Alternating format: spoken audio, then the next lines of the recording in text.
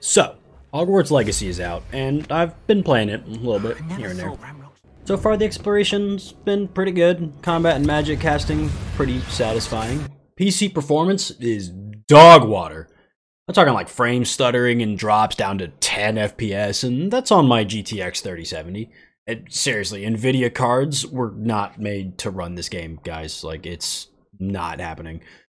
It's not bad by any means, but it's probably one of the safest games that I've seen in recent years.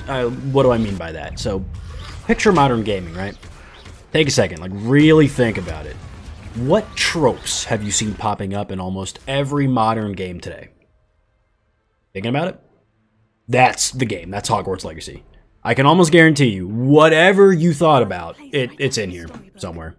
You know, you get the map screen, get that gear and gear score, the one-note personality characters, the random challenges that are just, hey, kill X number of this thing. You know, the 100% completion stuff.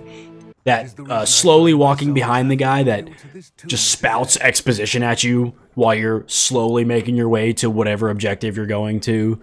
And, you know, the characters that just absolutely flat out tell you the solution to the puzzle while you're trying to figure it out.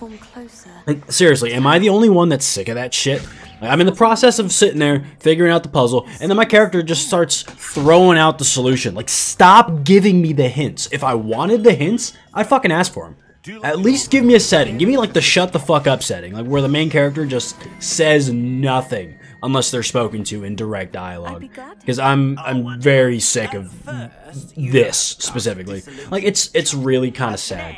It's a decently built game. It's got some fun potential. You know, it's a good setting, established world. It's just one of those play it your way games. You know what I mean? Like, what purpose does level serve in the sandbox? Like, why are these enemies leveled? What does it do for you? What purpose does my gear have to do with it? Like, what does the gear do for you? Why do I need to wait real time for my components to... I gotta wait 10 fucking minutes for this fucking stupid plant to grow. Like, does any of this add to the gameplay? No, it bloody well doesn't. So why is it in the game? What purpose is it serving? The fact that I can't reasonably come up with an answer to that question is just, you don't need it in the... Just pull it out. Just take it out. We don't want it. All in all, it's not a bad game. At its worst, it's exceedingly mediocre. At its best, it's, well, for lack of a better word, magical.